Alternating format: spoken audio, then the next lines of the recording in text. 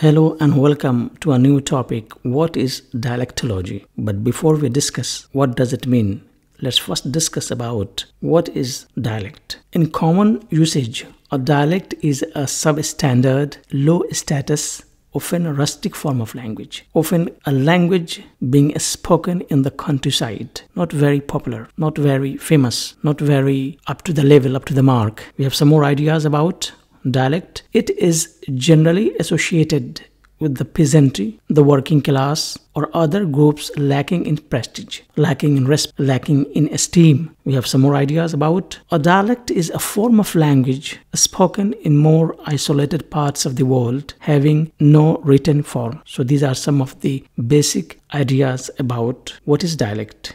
Now let's talk about what is dialectology. It is the study of dialect or dialects. Could be the study of one dialect or could be the study of many dialects. In other words, we can say the systematic study of language variation is known as dialectology. Further, we can add the study of the language of an area or group of people is known as dialectology. We continue our discussion about what is dialectology. Dialectology is basically about the study of variant features within a language. Variant features within a language means various features, various characteristics which work within a language. And what are those characteristics? What are those features? It could be their history, differences of form, characteristic features, principles of development, meaning, and their relationships. We continue our discussion about what is dialectology. The discipline, that is to say, dialectology is the discipline which recognizes all variations within the bounds of any given language. We have some more ideas about. In fact,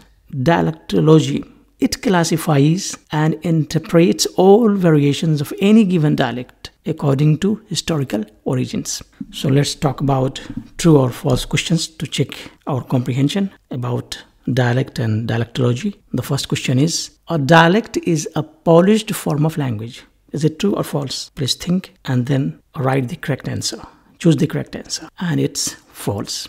Dialect can never be a polished form of language. We have another question. A dialect has a standard written form. Is it true or false? Guess yourself and come to the right answer.